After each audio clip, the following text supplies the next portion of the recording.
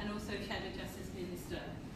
And really I want to tell you about why we set up this particular all-parliamentary group.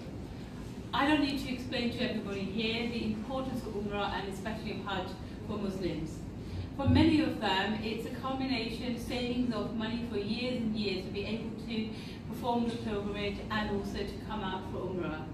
So when we hear sometimes of stories when things go wrong, either in the United Kingdom or here in the Kingdom, we're very concerned about those things. And so Rashid Maghradi, who I know has been doing tremendous work with the Council of British Hajis, and I was talking about this, and we considered that I think one of the ways we can assist everyone is to set up this group, because the all-parliamentary groups consist of members of Parliament and members of the House of Lords across the political division.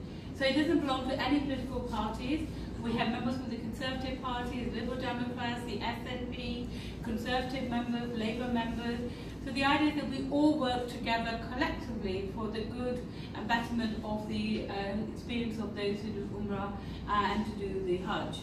The main objectives of our APPG, one is a three-way communication system. So between the UK Consulate in Jeddah, the Ministry of Hajj and Umrah, and the Ministry of Health as well.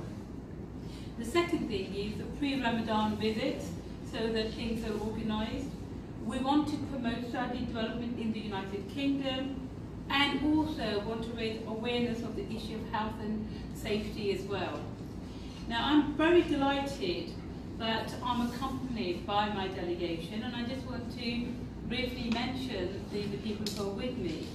So, Rashid Maghradi, who is the chair of the cbhuk UK award-winning charity. Also with me, Yasmin Qureshi from USA Solutions, an IT company which specializes in Hajj and Umrah software.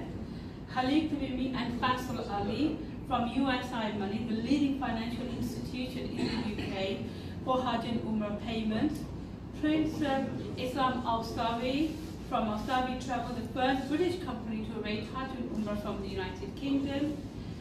Now, Saif very kindly mentioned about the fact that we have 100,000 Umrah passengers and 26,000 Hajj pilgrims. If we translate that into financial terms, that comes to something in the region of £310 million worth, and if you convert it into Saudi Riyal, at my last calculation, it's 1.5 billion. So it is eminently important for everybody from the financial side of things as well. And therefore, it's even more important that both countries work together on this to ensure not only that the experience of people doing Hajj and Umrah is wonderful, but also, of course, it makes some financial sense as well. But I do want to say some thank yous as well. And the thank yous go to SAF and the British Council for very kindly hosting us today.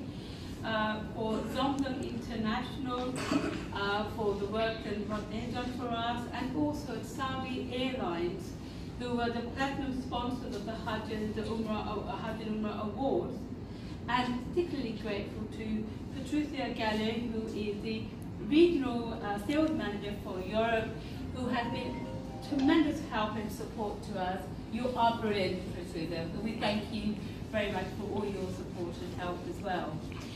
But as I said, to go back to, essentially, we want to make sure that the experience of people who do Hajj and Umrah is a good one, and we're going to try to work, and I know that I'm so pleased to see elections from the ministry here as well, and it's great to see many business people here and the community. But I think together we all need to work to ensure that things are done properly, that everyone is helped. Now, to go into more details of some of the work that we're doing, I'm going to invite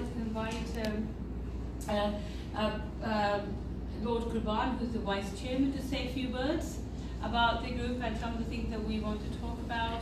And then later on, Rashid Maghradi, the CEO of cbhuk, which is a fantastic voluntary organisation, and then he can go into more details of the work carried out.